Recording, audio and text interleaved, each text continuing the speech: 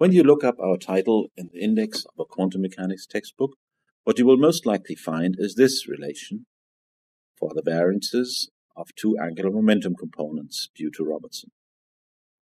So why are we not happy with this textbook material?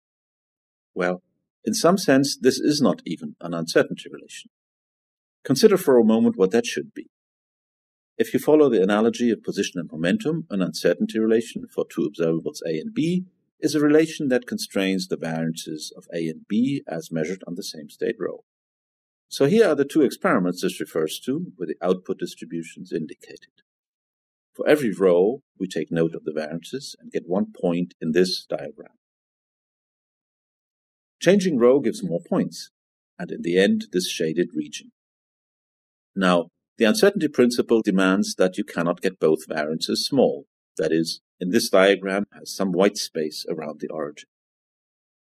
Robertson's relation will allow no such conclusion, but our paper gives many results about this. Actually, we provide you with an efficient algorithm to compute the precise trade-off curves for arbitrary observables A and B.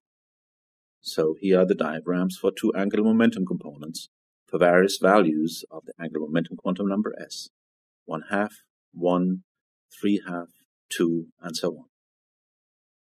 Actually, there is nothing to stop you from doing the same thing for all three components, so you get 3D objects. Here is the example for S = 1. You can also build this model by using the paper cutout in the supplement. So far we discussed only preparation uncertainty. However, there's always a dual aspect called measurement uncertainty, which describes the errors when you try to measure two observables A and B jointly, that is, with the same apparatus.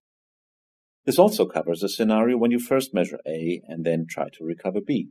In that case, you will capture the trade-off between the accuracy of the A measurement and the disturbance on B. We look specifically at the case when your joint measurement covers all possible directions, i.e. the output of the joint measurement is an angular momentum vector. The marginal observables are then obtained by taking only the component along some unit vector E. This is then compared with a quantum measurement of angular momentum in that direction.